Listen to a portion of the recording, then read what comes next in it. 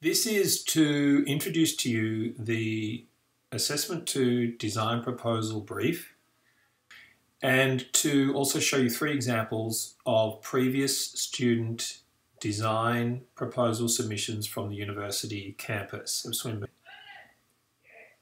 Sorry, I've got some background noise here. Let's begin. You'll see that we're launching today Design Proposal. What is the design proposal? The design proposal is effectively the detailed design ideas visualized to a professional degree that show your strategy to the Australian Red Cross. But it's effectively the implementation of your design strategy into a tangible visual form to present to the Australian Red Cross in order to woo them and to get them to select your work and to implement your work in a real world situation. That would be ideal. Of course, along the way, receive a high distinction for your efforts. Last week, you completed a design strategy by presenting it to your peers for review. You also completed parts of Assessment 5. This week, your team will begin the second major project for this unit, Assessment 2 Design Proposal. Having defined the problem, your design strategy, you will now seek innovative communication solutions to it, design proposal, in order to generate value for your client, the Australian Red Cross.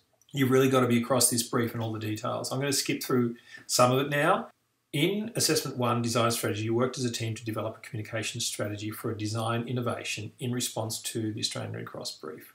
In this assessment, you will develop that strategy into a design proposal, including visual solutions and outcomes.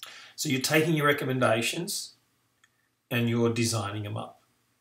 But they're not actually being constructed. For example, you're not going to build the website that you might propose to the Australian Red Cross, the rebranded youth-based website.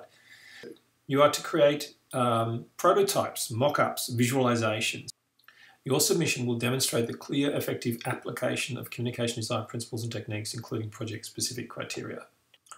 So the assessment details: design and present an innovative communication design solution in order to improve youth engagement for the Australian Red Cross.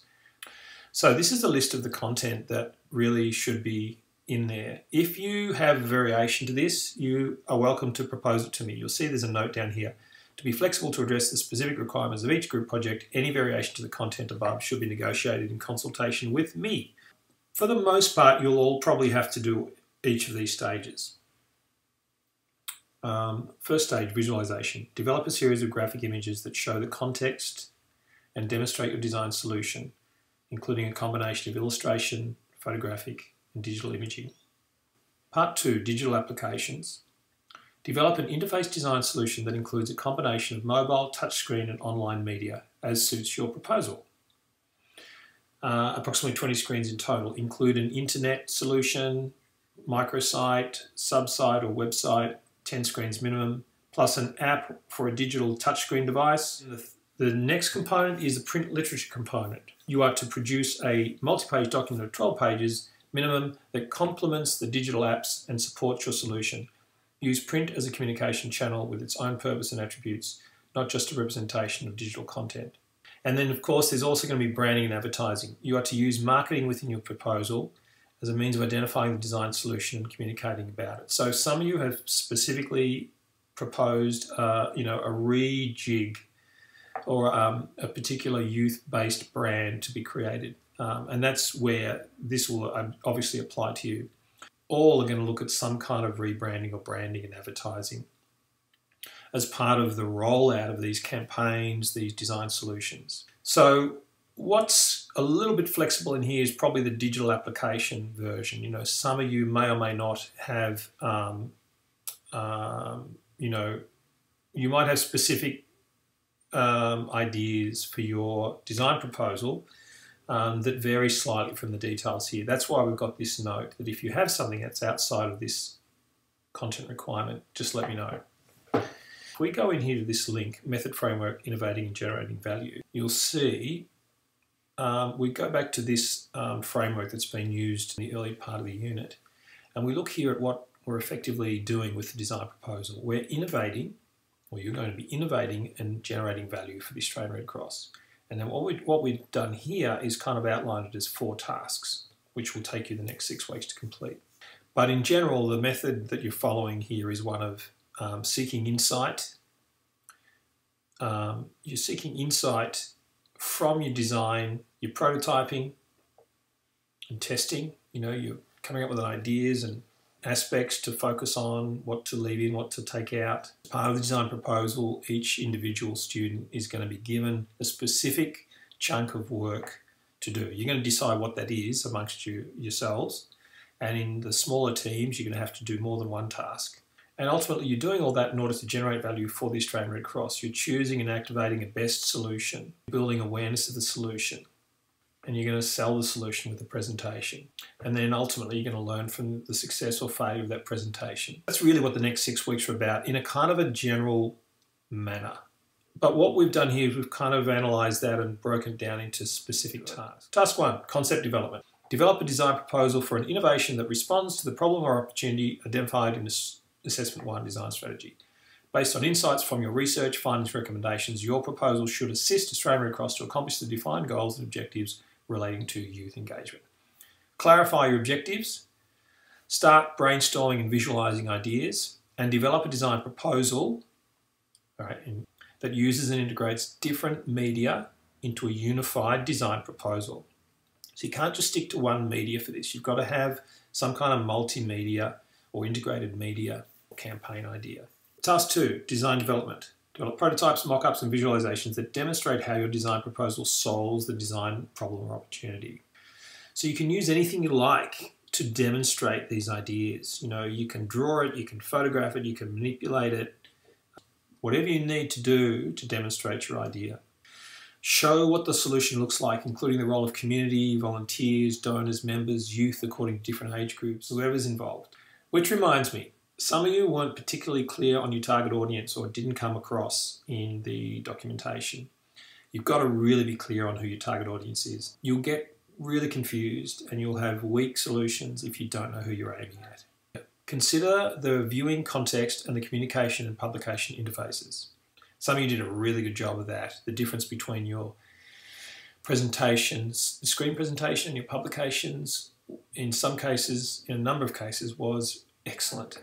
Well done. Individual. Each proposal should be made up of 4 primary types of outcome: visualizations, digital applications, print literature, and branding and advertising. Each student should significantly develop one specific element or more, one or more. For example, Cara and Daniel, you have to do 2 each, of the overall design proposal as their individual contribution to the group submission. Employ branding and advertising elements to identify and unify your design innovation and communicate its benefits to its intended audience. Integrated media display. Produce a client presentation of your design proposal. Use integrated media display, example, print, digital display techniques, to communicate and demonstrate how your proposal resolves the problem or opportunity for the Australian Red Cross.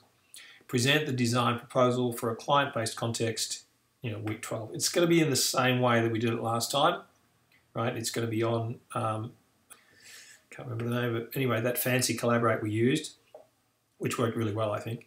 And it's going to be the same. It's going to be a screen presentation, and then it's going to be a publication to support that. Design and produce a print publication to support your presentation. Combine the design strategy and proposal into a single publication. Provide a summary of strategy, proposal, recommendations, and rationale for outcomes, including revised persona, scenario, and experience journey maps. So you've got to go back and you've got to revise your personas and your experience journey maps. Then you have to prepare and present your group work proposal outcomes to the Australian Red Cross and myself in week 12.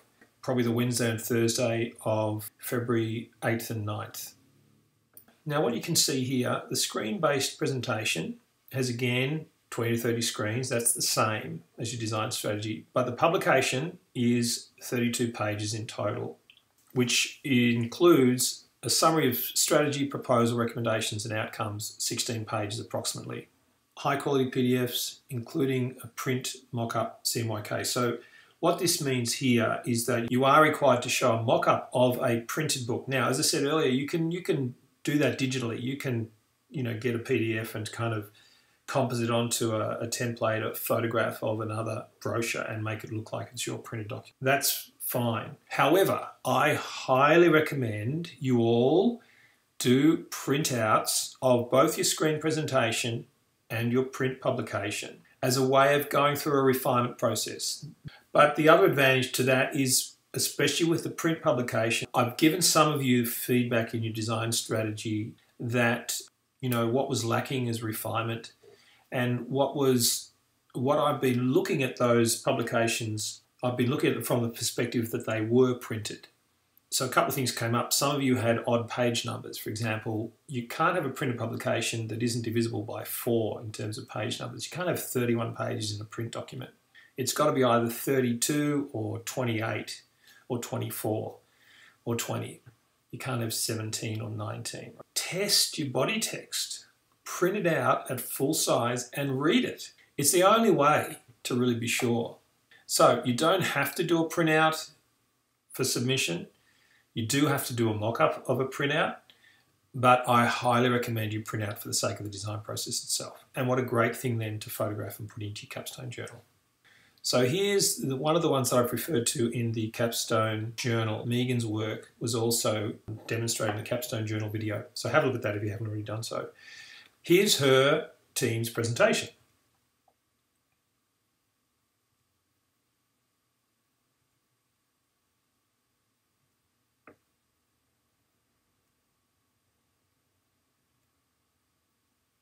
Wonderfully simple. Oh, look at that, a citation. Wonderful. We propose to create a community circle. Let's bring isolated people into the circle. Fantastic logo, beautifully designed. And again, in Megan's journal, you can see all the iterations they went through, all the different versions of that logo. Really lovely to see.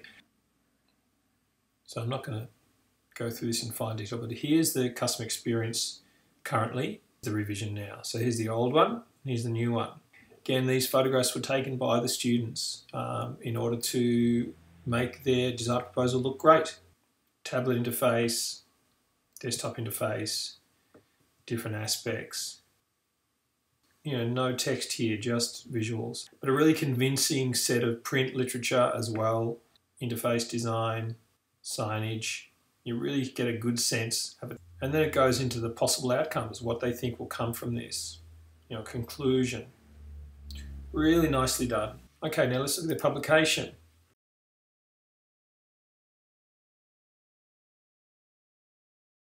Flexible grid, consistent typographic styling, clear hierarchy.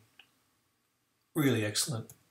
Beautiful, big, colourful photograph to break, you know, to break the rhythm, break the flow, the sequencing. Okay, number 2, this is bubble. This is the presentation. Original images, lovely illustrations. The bubble is everywhere, all the time, yet in one place, and represents the wholesome and inclusive nature of Burundura. Hello! So it's all about this community hub, this network, live chat. Homepage shows open discussions and forums, discussions, etc. Comprehensive, elegant, well-designed, clear, informative.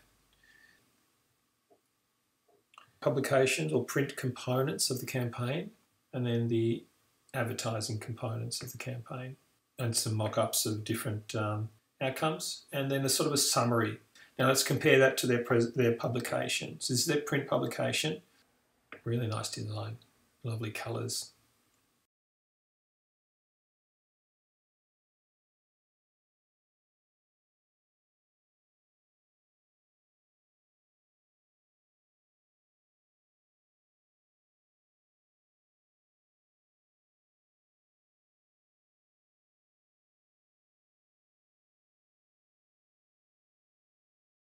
Okay, so now let's look at the final one. Now this opens a little bit differently to the others. A really lovely logo, and then it goes into a series of photographs, which I believe are just of the existing signage.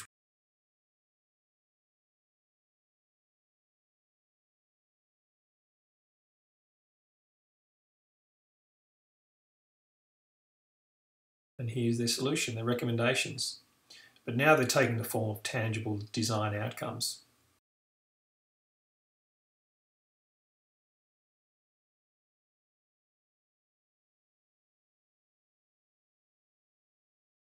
And here you've got a really lovely idea, virtual reality navigation. And look at how simply that can be communicated.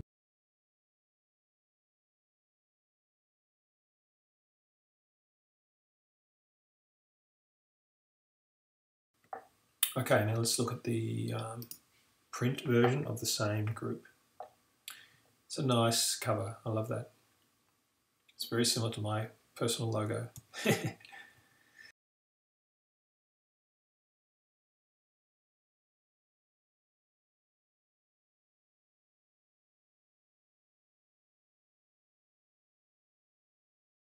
Okay, so that's it. That's enough.